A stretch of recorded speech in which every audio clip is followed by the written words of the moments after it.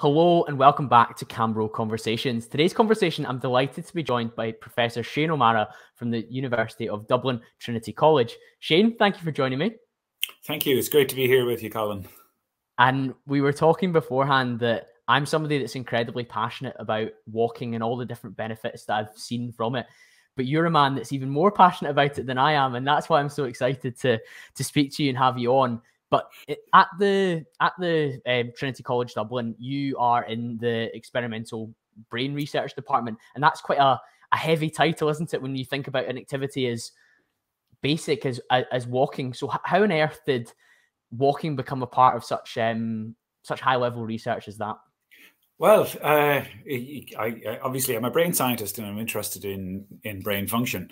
And without a brain, you're not going to walk. It's as simple as that. If you suffer damage to the brain through a stroke, that might impair your walking. If you have spinal cord damage, for example, you might become disabled and unable to walk without some form of assistive aid.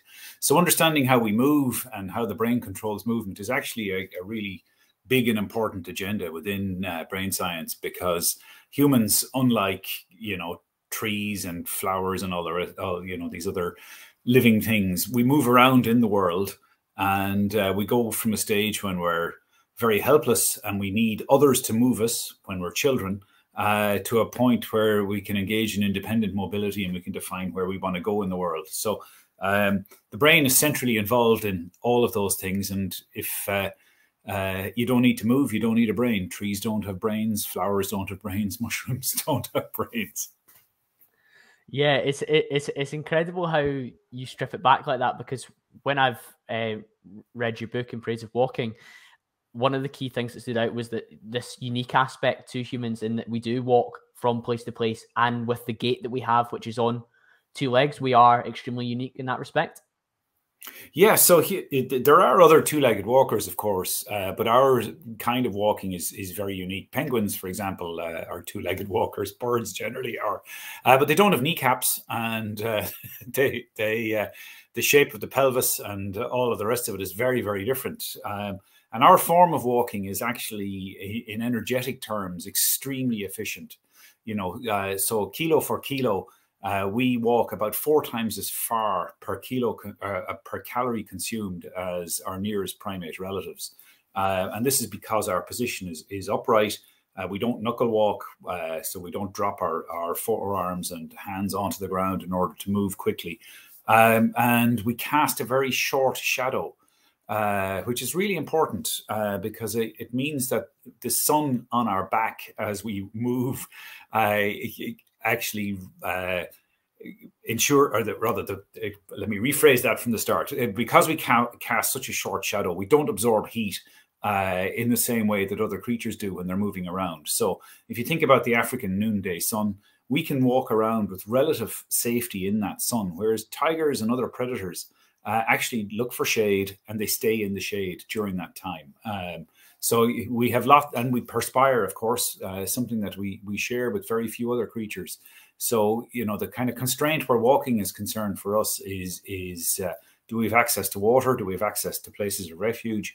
Otherwise, we can just get going. It's during the noonday sun, which is something that other creatures dislike doing.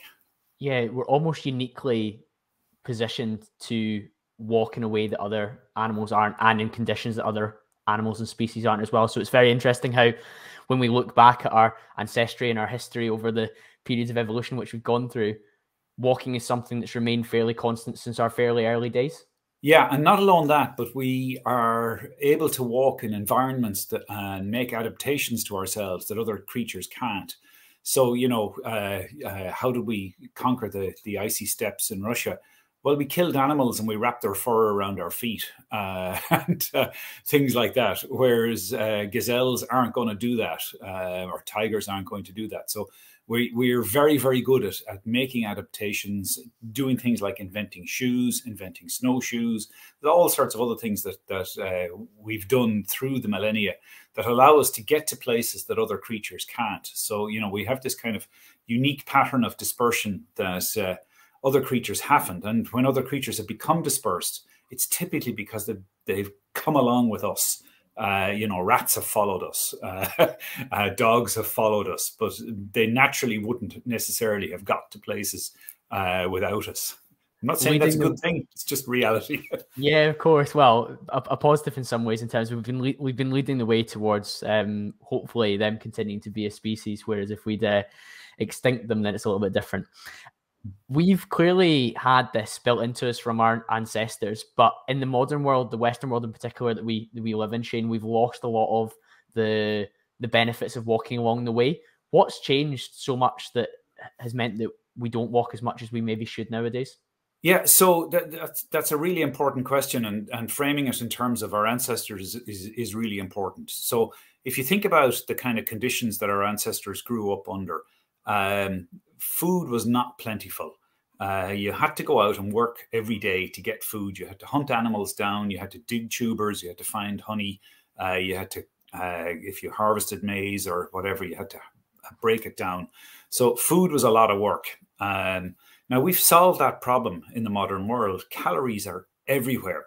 And, if you want to go and get a small bar that has half of your daily calorie consumption, you can do that for €1 or two. It's not a big deal. So we've solved that problem.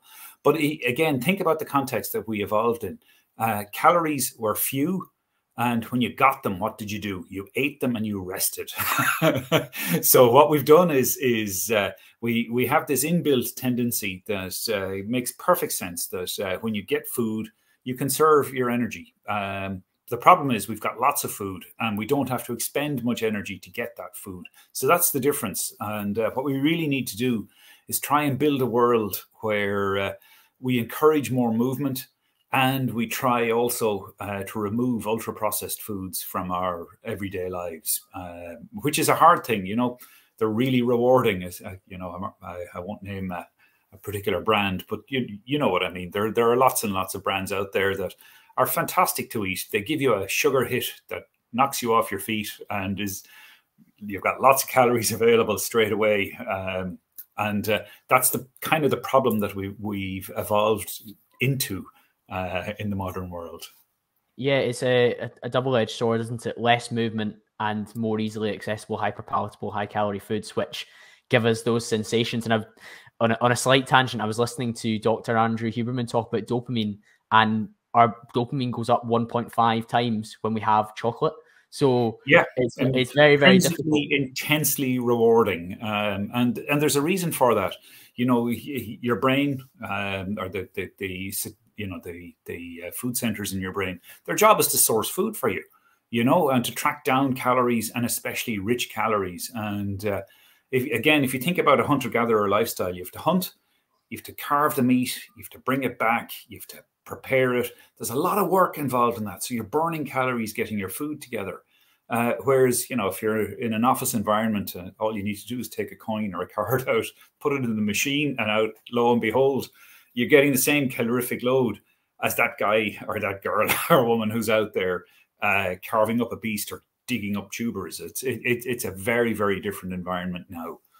Exactly that. And one of the most fascinating aspects of your work, Shane, was around how cities and towns have been designed, and how, of course, we give an example there of the office environment where, of course, we live a very sedentary lifestyle from that perspective. We're not forced to go and you don't even have to walk particularly far to go and get a sandwich for your lunch, even if you were going to choose something that's slightly more nutritionally dense than the bar of chocolate from the vending machine.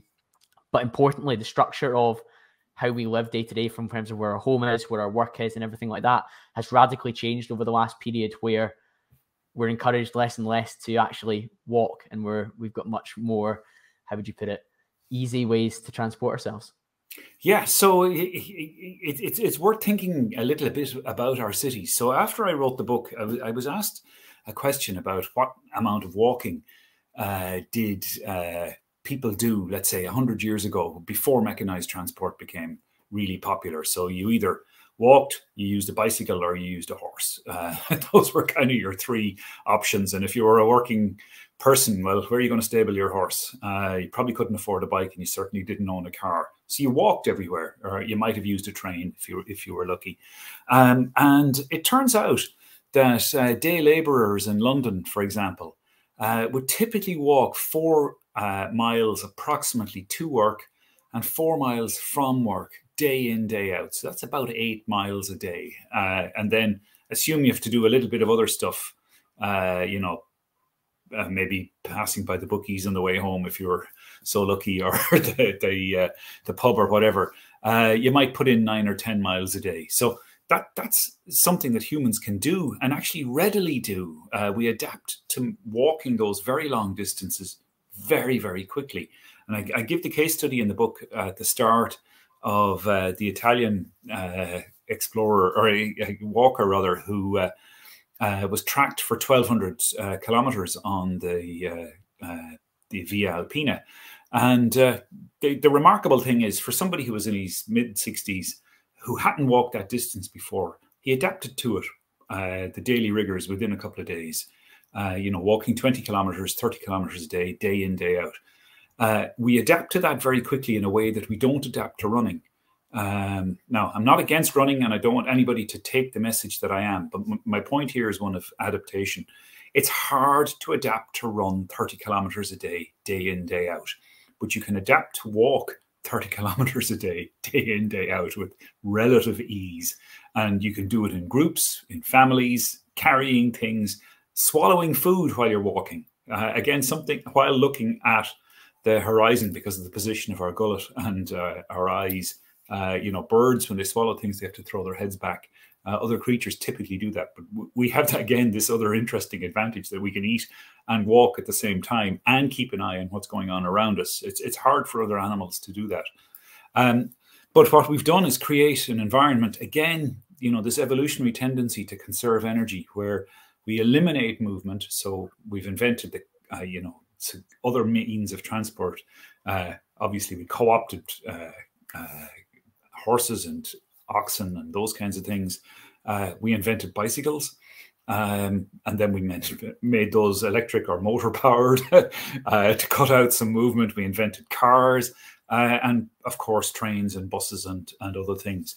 So the result is that we end up as adults on average walking somewhere around about 4,000 to 6,000 steps a day, which is nothing compared to what we are capable of doing. And that really is I think, kind of one of the cruxes of the lack of movement.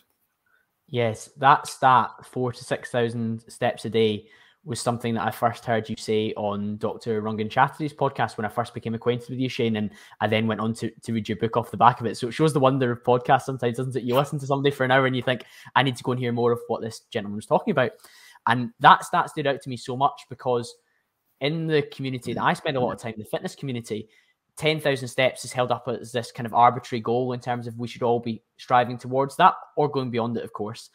And so for 4,000 to be less than half of that, 40%, that just didn't compute with my experience of what I tried to strive for. But then I think back to my time when I was younger, and if I was going to university and I wasn't quite so fitness minded as I am now, I would have maybe walked to the train station, got the train, got off at the stop right beside the university and gone to university, and maybe walked up the stairs or got the lift in the library, all these different things where your movement was actually quite constrained. So my step count then, if I was counting or had a pedometer or my phone at the time was high tech enough to count that, I would have probably been in that bracket because I wasn't making a conscious effort. And that's one of the big things that the city designs and the environment that we live in leads us to. It leads us to a lot of, unfortunately, conscious personal responsibility to hit a higher step count.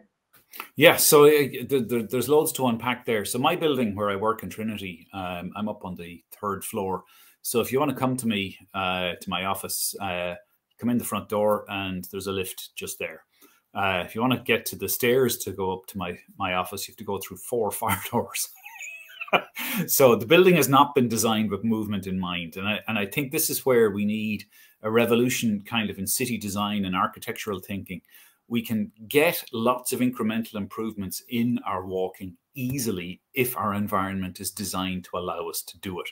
And our environment is not designed to do that. And I think that became very apparent during the pandemic, where, we had a 2 kilometer rule from your house first, and then it was extended out to 5 kilometers.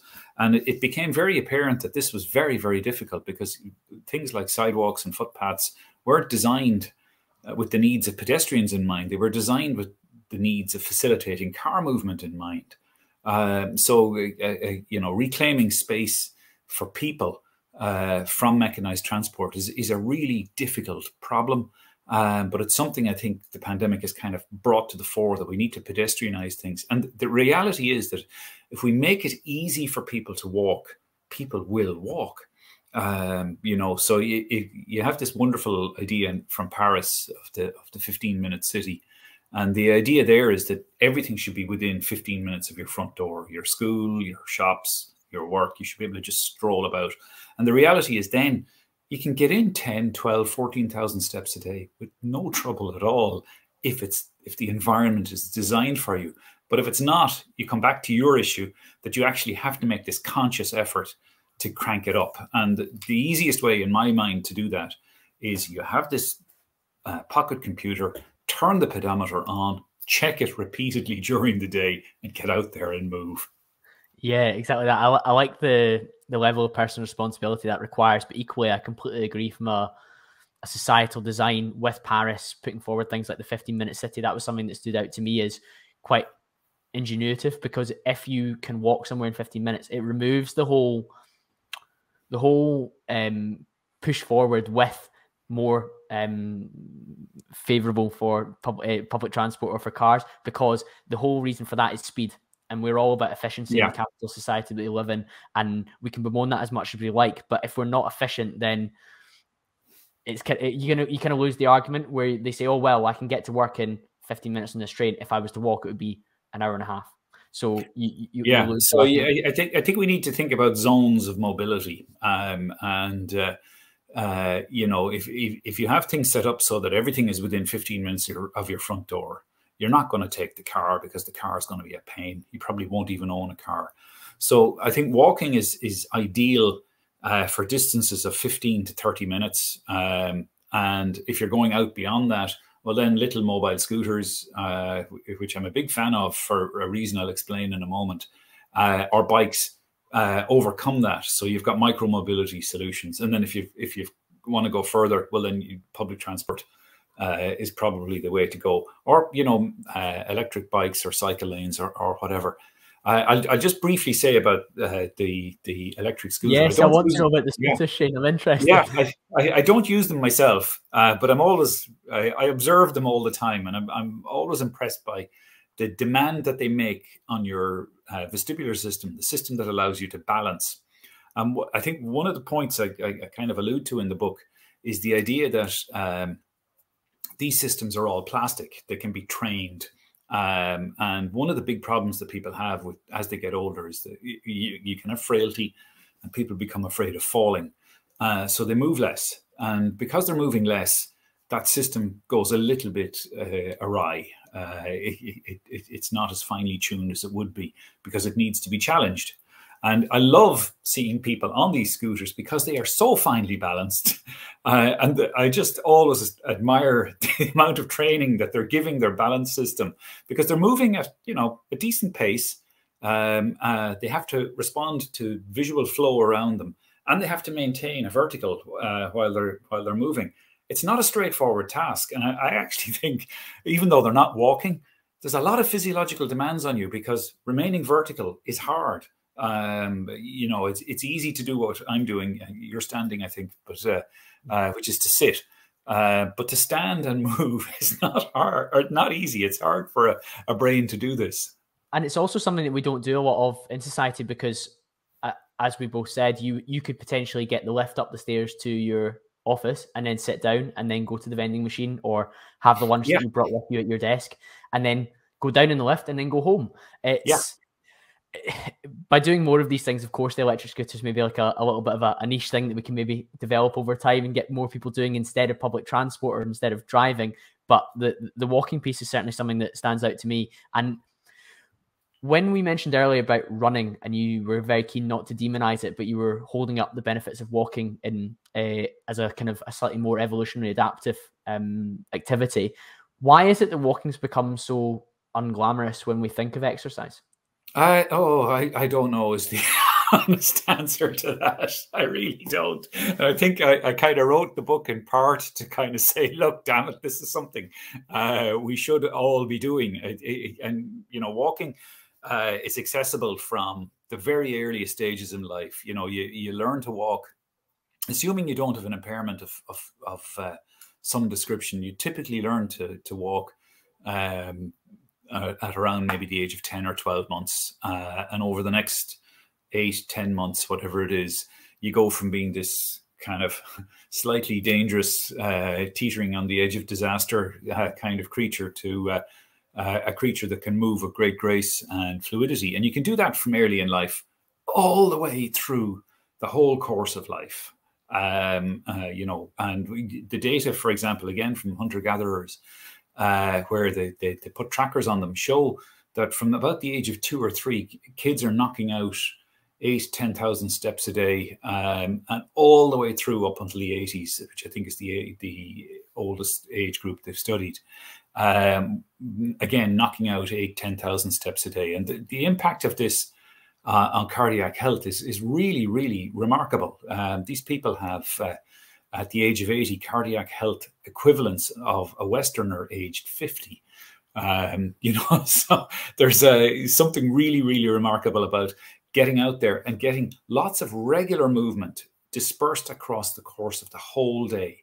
And I think this is a thing that gym rats, if I might be so bold, that's the fine thing, don't get, or many of them don't get. They think that, you know, you sit for 6 hours, 7 hours during the day, you get up briefly to have lunch, and then you can undo the damage of that by going and spending 2 hours in the gym in the evening.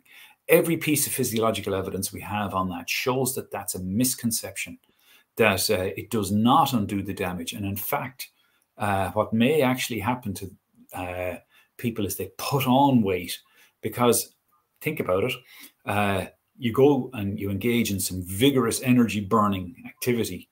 First thing your brain wants to do is replace that. So you go home and you don't really monitor what you're eating. So you eat some ice cream or whatever it happens to be, and you put those calories back. Whereas regular dispersed movement during the course of the day, and of course having periods of intense movement where you're doing weightlifting or you're doing cardiac, or you're putting a degree of cardiac strain on, those are all good things. But don't make the mistake of thinking that going to the gym 3 times a week for an hour is going to undo 8 hours a day of sitting around at a desk. It won't. Sedentary living, and then a hard bit of exercise, and then the kind of reward feature in our head where we have hyper palatable food as a well done for going and doing the exercise. Exactly. Yeah. Yeah. It's a very common trap that people fall into, and I think it takes more people talking about the benefits of the big phrase in the fitness community is NEAT, so non-exercise thermogenic activity. But that's taken a long time to kind of take. And people don't quite get that. And I again, you know, just to emphasize the amount of movement required thing, there's quite a bit of data now tracking people. Again, mobile phones have become such a fantastic resource, looking at morbidity, so your risk of death, especially your all-cause morbidity, depending on the amount of movement that you get in. And it appears there's a kind of a sliding threshold that somewhere around 5,000 to 7,500 steps a day, especially if you're up around the 7,500 mark, you're cutting your risk of all causes of death by about 50%, which is a really, really staggering amount. So I think the key message is that, you know, if you're only doing 3,000-4,000 steps a day and you're doing nothing else, that's really, really bad. You know, you're going to see increases in inflammatory factors circulating in your body. You're of course going to be putting yourself at risk of all sorts of other conditions, metabolic disorder, diabetes type 2, all of these other things. So tracking your movement, getting up regularly, not sitting for hours and hours at a time, because standing is a challenge. And I've used that phrase a few times. It's actually difficult to build a standing robot. one on 2 feet that's capable of moving. And this is because you've got two different things going on. You've got contact with the ground or with the substrate, and you have a command signal from the brain that's getting you upright. And then you have feedback mechanisms that keep you upright. And if you watch soldiers on parade when they're standing, if you watch them from the side, they sway ever so slightly forward and back. And this is because there's a continuous monitoring of your balance, and you sway slightly forward and then you're corrected back.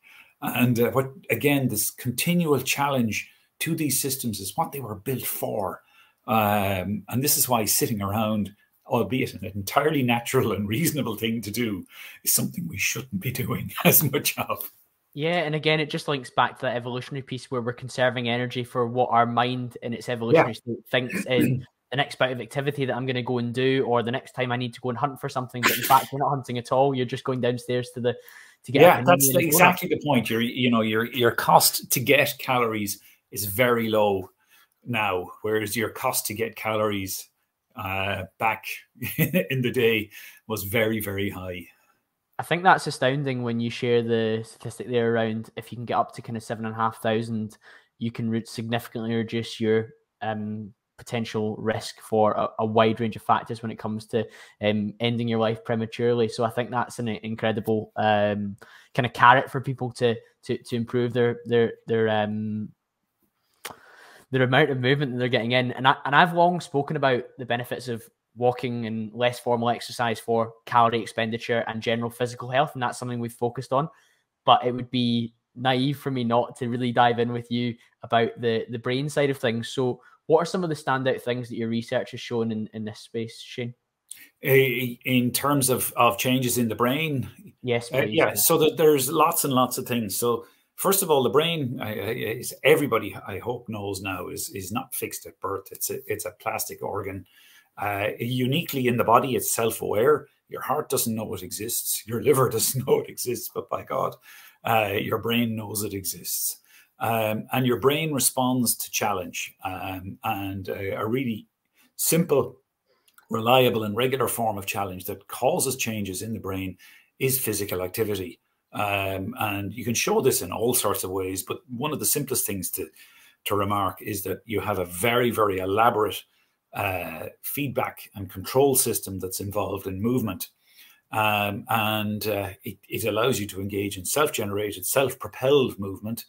You've got a very elaborate system that's involved in figuring out where you are in the environment, figuring out your goals, where you want to walk to, all of those kinds of things, and also involving the coordination of your movement with others. And again, I mentioned robots earlier on. It's very, very hard to build robot swarms that are continuously monitoring their own behavior and monitoring the behavior of the robots around them and then responding appropriately to them. Whereas we've had thousands of years or in fact, hundreds of thousands of years of evolution to sculpt all of these things simultaneously. So let's just think about what's going on for a moment. If I want to get up and move, there has to be a command signal coming from somewhere in the brain that says, get up and move. So that's typically an intention formed maybe in the frontal lobes or somewhere like that. And that signal is passed to a variety of what are called premotor and motor areas, so areas that are involved in movement. You get up. That's a challenge to the body, as I've already mentioned. Stability is a really important and difficult thing to do. And if I give you a very simple example of stability, we've all seen John Cleese and the Ministry of Silly Walks. So if you watch Cleese, don't look at his feet, look at his head. And the funny thing to do, of course, is to look at what he's doing with his legs, but look at his head. And what you see is his head will move up and down, it will rotate, but it will almost always maintain a parallel with the ground. So that if you take a line from the corner of the eye to the ear, that line will almost always be maintained in a stable position in space, irrespective of all the other things he's doing.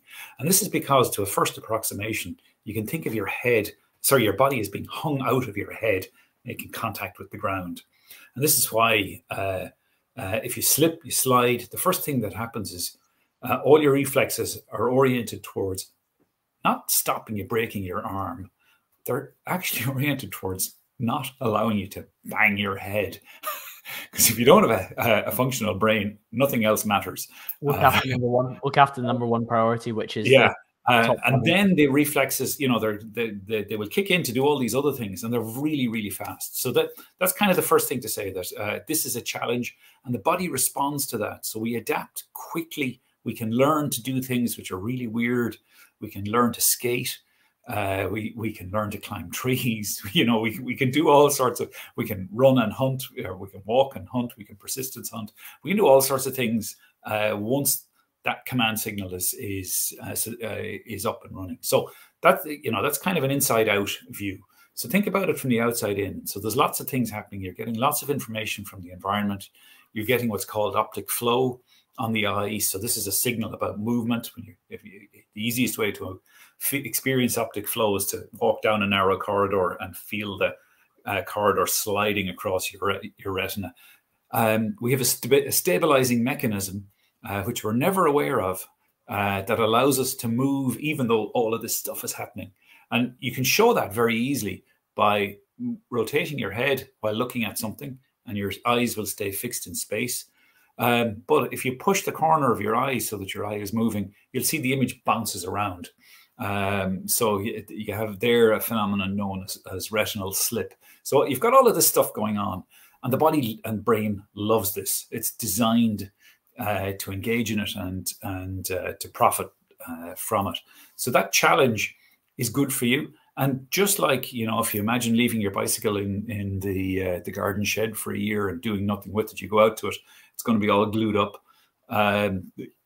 Not challenging these brain and behavioral and body systems regularly will cause them to silt up in a variety of ways. Yeah, so constant or regular stimulation enables our mind to function at a higher level, not just, of course, the physical benefits that you and I have espoused for the last little while. One of the concepts you've written about is how walking facilitates engaged mind wandering. What does this involve? Yeah, so I think one of the most staggering studies, for me at least, in neuroscience over the last 25 years, it should get a Nobel Prize, is this concept of what's called the default mode network. So when you're popped in a brain scanner and you're being asked to do a task, let's say they're running a stream of text on the monitor, and your job is to press a button every time a word of a particular type comes up, a target word or a color word or something like that. You'll get activity in different parts of the brain to do with vision, to do with target detection and other things like that. Now, what's your control condition? Well, your control condition is to do nothing. But it turns out when you're instructed to do nothing, you might be lying there quiescent, but actually your brain is burning away like mad. And when you stop focusing on a task, doing something, what's called the task positive network, you immediately slip into something else, this default mode. And this is all about the bigger picture of your life. Your brain just doesn't go quiet. You start thinking about your friends, your family. You think about what you're going to do when you get out of the scanner. You think about what you had for breakfast, and you think about maybe what you're going to do this evening. All these other big picture things come on.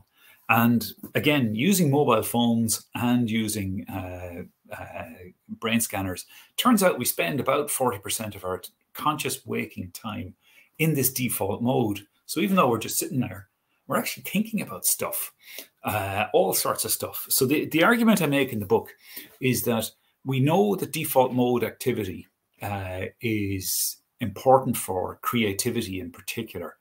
And what you get when you're walking, especially if you're walking in nature, where you've got lots and lots of different kind of random inputs, ones that are kind of intrinsically pleasurable, you get a focus that is kind of directed mind wandering. You can drift in and out and around the particular problem that you're trying to solve, but you're not absorbed in a particular task. And this is because one of the wonderful things about the design of our body for walking is we have these things called central pattern generators in our spinal cord.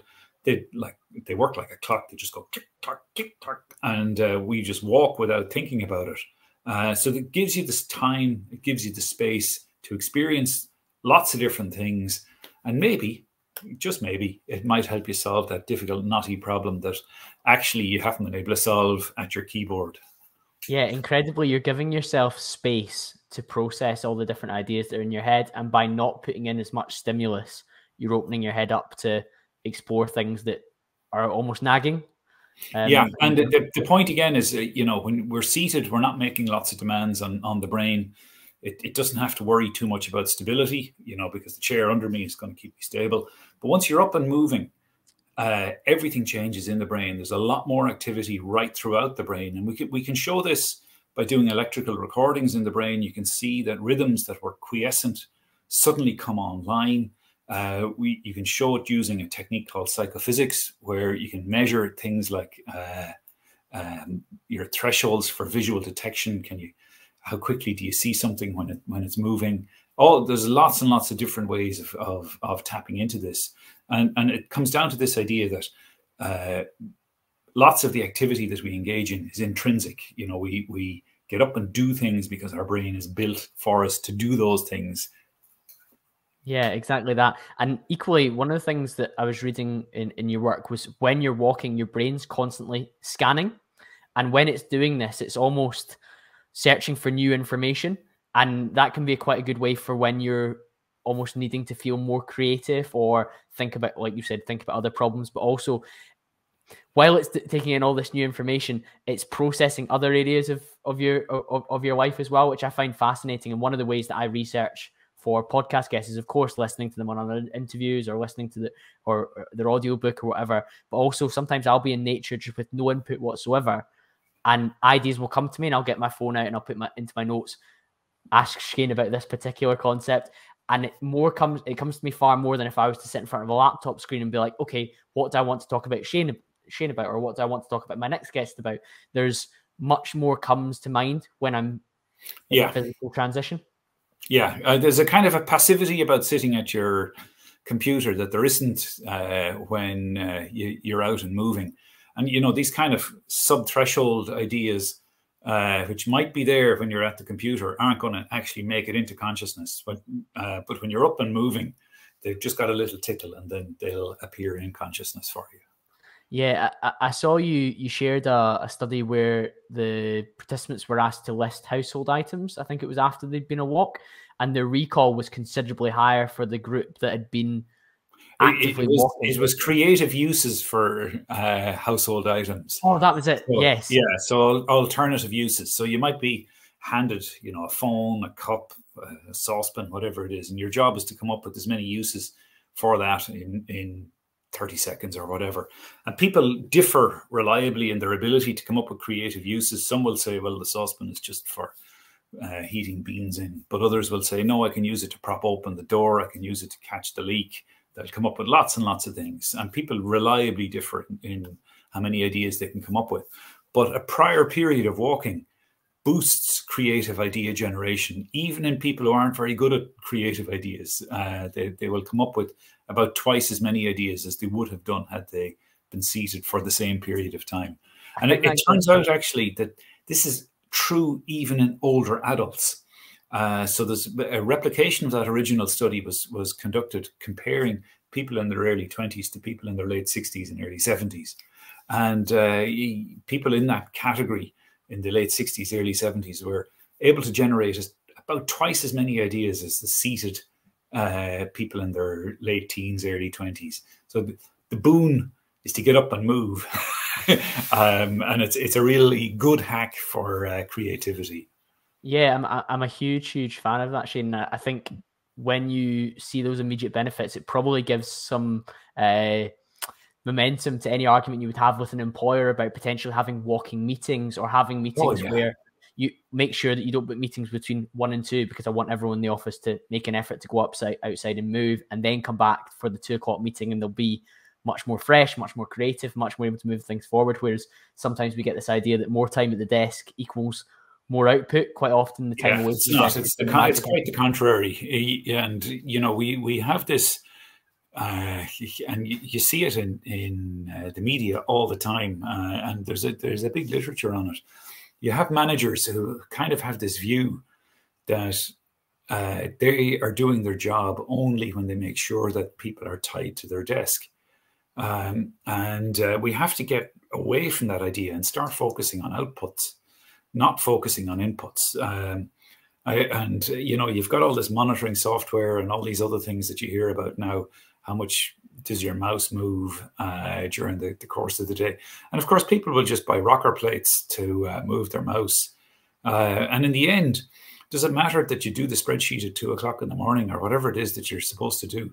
The output actually is what matters, not being seated at your desk. And this business of presenteeism is really, really counterproductive. And there's a long argument and discussion to be had about it. But I think the pandemic in particular has put people in a place where they realize there are alternatives, and we don't have to do things the way that we were doing them before. We can do them in a different way, and that's fine. Yeah, I certainly hope that the pandemic would have an even more profound effect than it has in terms of working setups and how things go. And my first graduate role after university was in a business development role, and I was working from home, and I did all my calls standing up because I'd seen on a YouTube video that you bring more energy and you bring more enthusiasm and you don't get the afternoon lull that you have. And I've kind of maintained that throughout my corporate career and then in my project stuff like the podcast, where I record an interview with yourself while standing, because I feel like I have a little bit more energy and I'm a little bit sharper. Whereas, don't get me wrong, if I'm in a podcast studio, which I've been lucky to use a number of times in with more locally based guests, I'm sat down, but I still feel that when I'm stood, particularly on Zoom calls for work or for podcast interviews like this, I feel I can bring my best self to the table when I'm stood. Yeah, and in fact, if I wasn't doing this in front of my laptop and we were doing it together, I would actually say, let's walk and talk. Or if I was recording it, if I was doing it on my phone, I would be in my back garden walking up and down rather than being seated. From your own experience writing your books, Shane, what role does walking play within? Walking is absolutely central to them. Is the truth. So when I am writing a book, I don't do it on my laptop at first. I take old scrap pieces of A4 paper that have been used for something else, and I make notes with a pen. I try and sketch out what a book might look like. I try and play with them like that. I might put them on pieces of card and move the cards around to see what the chapters might look like. And I'll stand when I'm doing that. Then I'll sit and read. I'll make notes. And then I go and I walk and I dictate my notes, and I get those typed up. I pay somebody who's able to interpret my my pauses, and she does a fantastic job on it. And then I end up with big pieces of ungainly, slightly unpleasant text, and then I sit and I work with those. But a lot of the composition is actually walking around the local hill here, and I'm well used now to getting strange stares and things like that. And I deliberately don't do it on my phone. I think the phone is, almost the perfect invention in a way, because it'll do voice recordings. It'll be a pedometer. It's a device for delivering information. You can watch telly on it. There's so many things, but I'm actually a fan of being a bit pluralistic about these things. So I use a nice, simple digital audio recorder that allows me to send the voice or the voice files, the MP3s or MP4s easily. And I think challenging yourself in other ways, even if they're small, is a good thing. And trying not to just have a little bit of friction, a little bit of grit, that's a good thing for you. I'm a huge fan of that, Shane. I think separating work and play can be helpful as well, because our phone, a lot of the time, it's both work and play. It's got these apps that we want to go on and get these dopamine hits from the content we're consuming or reading, and then it's got the work aspect where we're maybe answering emails or we're writing notes for an upcoming book like yourself. It's nice to draw the line in this particular piece of equipment. When it comes out with me on a walk, I'm in creativity, work, thinking mode rather than it sets the context for you, and it has a single function, It's not going to, you know, so you put your phone on mute. The thing in your hand is not going to ping with messages or whatever. So you're in that one zone, and keeping in that zone is the important thing. And often when you're walking, sorry. I said it doesn't take much to take us out of that flow, particularly if it's a task that's quite difficult, like writing a large scientific actionable book like yourself. A message on WhatsApp that says, "Oh, would you like to go for a drink at the pub later on, or do you want to watch this match at the weekend?" You're like, "Oh, great, I'll turn my mind to that," and it takes you out of. Yeah, no, and what you don't want to do is, you know, there's this guy Cal Newport. I don't know if you've heard of him, but Cal has this great idea about deep work. And one of the things that he emphasizes is something that we know from neuroscience and psychology, that really you don't have long bouts of deep work within you. You know, you can focus for 45, maybe 60, maybe 90 minutes, and then you're, you know, we have brains that are built that go through cycles. You know, the major cycle that we undervalue is the sleep-wake cycle. You know, you need lots of good quality sleep. But if you're in one of these flow states where you're working very, very well, what you shouldn't do is interrupt it to do something else, because you won't get it back again. You know, and it doesn't matter to other people that you do or you don't get it back, but you'll be very frustrated by, you know, that you lost the thought because this thing in your pocket went ping, and you know you can answer it in an hour's time and it will make no difference. And that's why I think not having the phone in your hand when you're dictating is really, really important. It's very not using even headphones or a Bluetooth or whatever. Don't do any of that. Have a dedicated, simple device. It'll cost you 20 quid. And do it that way. Yeah, and the interesting part about that work around Cal Newport's research there was that I think it took us 18 minutes to get back into flow. Yeah, it's really, really hard, and you may not have that 18 minutes. You know, you might, you know, have other obligations. You might have just 1 hour to get something done, and what you don't want to do is throw away a third of that hour trying to recapture a state that was going very well until minute 22, and then, oh God, it's gone. 100%. You mentioned within the book around mental health and well-being, which is such a huge topic for everyone, even especially after the pandemic, it seems. What does the science tell us when it comes to things like inflammation and walking? Yeah, so let's be absolutely clear about the science here. Every health agency in the world of any repute recommend regular physical activity for the maintenance of physical and mental health. There is just no two ways about this. We have bodies that are designed to profit from regular movement. And what we know is that if you engage in regular physical activity, it will damp down inflammatory responses. It will promote responses in the brain and body that are positive for you in a whole variety of ways. So I'll give you a simple example. There's a class of molecule in muscle, or created by muscle, called myokines, and these are reparative. They signal to parts of the body and brain that you need to repair a tissue because it's been under stress. These are only produced when you contract the muscle. They're not produced when the muscle is quiescent. So they are stress induced. So you need the stress of movement to produce this suite of myokines. And the myokines themselves have all sorts of wonderful effects. They are anti-inflammatory, as I've said, but they also help damp down things like metabolic disorder. They will help repair tissues that have been stressed and damaged. So wound healing will proceed more effectively. And they in addition then to myokines, you've got all sorts of other signaling things going on. So there's a paper which I love, which is a title which I'll translate, but it's called "Exercise as an Immune System Adjuvant." So let's unpick that for a moment. Physical activity as immune system adjuvant. What it argues is very straightforward, that the immune system itself is stimulated by physical activity, and it's not when you're not active. And we know that people who during the pandemic who, for example, had very high blood pressure, which is often a consequence of lack of activity, were at much greater risk compared to people with low blood pressure, people with other kinds of conditions that are metabolically related, again at a higher risk compared to people who weren't.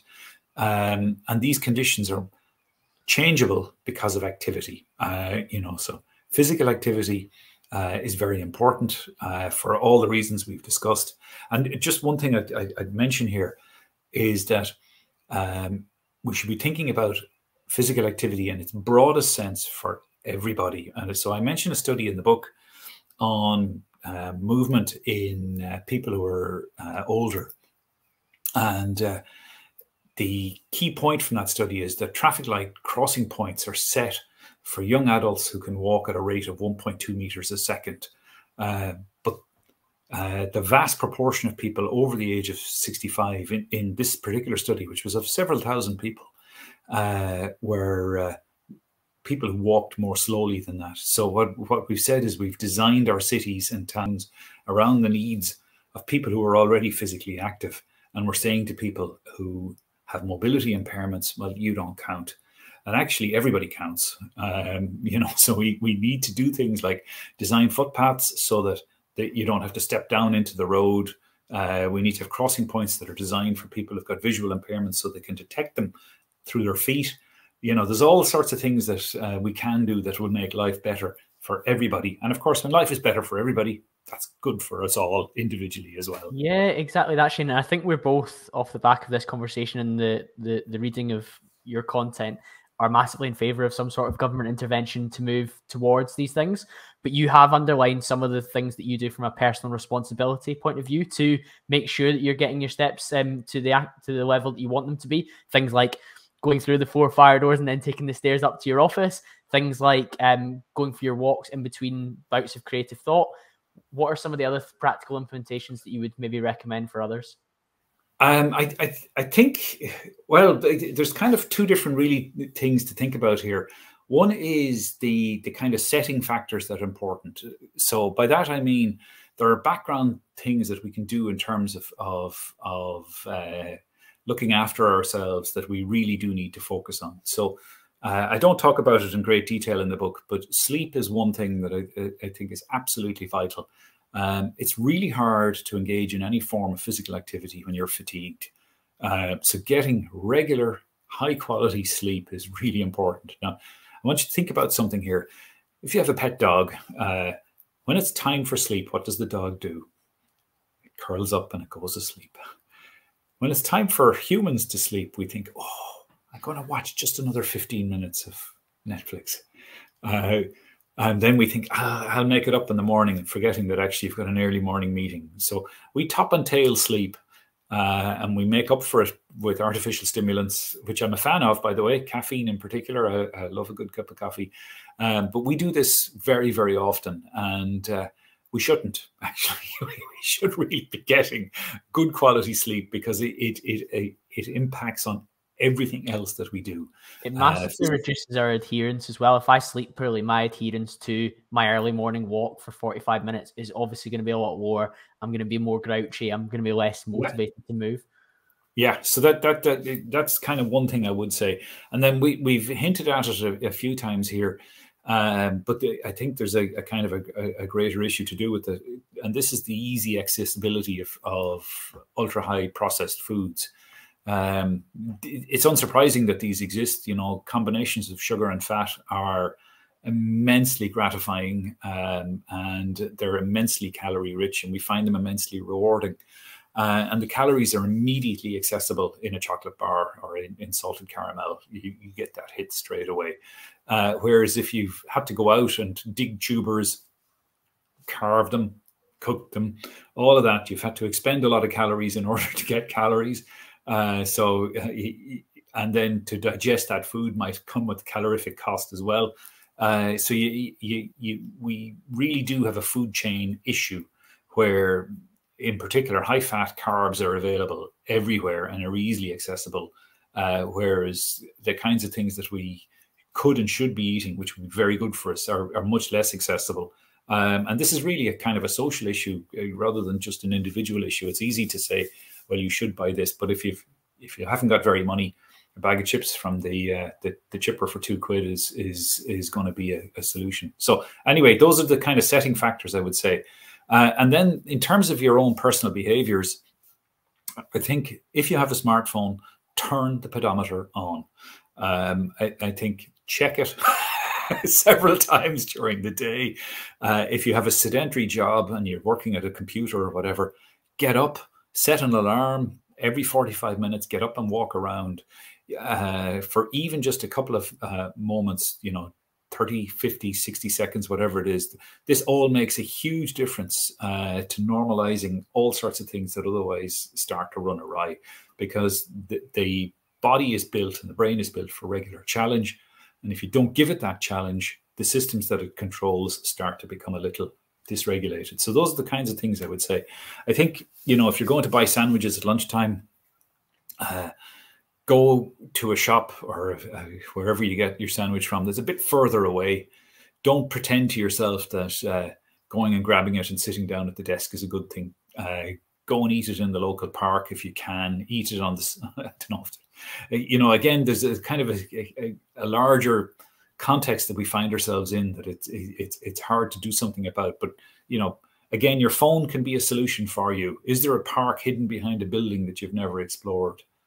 You can maybe go there. There are things maybe that you can do. And I think also something, again, I don't say it in the book, but I think learning to say no to demands is actually a good thing as well. And maybe the pandemic has taught us a little about doing that as well. If you have that luxury, that is. Yeah, certainly, Shane. I think one of the most important things there is checking the data, because you can gamify it a little bit and have it almost as like a target, or it's a game. Can I get 8,000 steps before this time by doing this, and this, even though I've got a busy day of meetings? Can I get 3,000 steps at lunchtime? You've made a great point there, and let's just elaborate it a little. There's one way of gamifying which is great, which is to make it a social challenge. There are lots of apps that allow you to track what your friends are doing, and you them, and you can compete with each other.